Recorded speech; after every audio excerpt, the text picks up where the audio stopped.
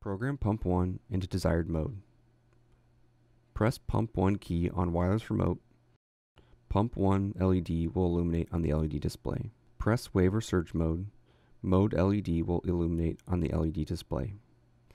Adjust both the flow and frequency to the desired amount using increase and decrease arrow keys. Program Pump 2 as primary pump. Press the Pump 2 key on the wireless remote. Pump 2 LED will illuminate on LED display. Primary/secondary LED will turn off on LED display when Pump 2 is designated as a primary pump. Pump can now be programmed independently of Pump 1. Program Pump 2 as secondary.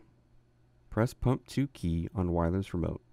Pump 2 LED will illuminate on the LED display. Press the primary/secondary key on the wireless remote. Primary/secondary icon will illuminate on the LED display when Pump 2 is designated as a secondary pump. Pumps will now operate in sync.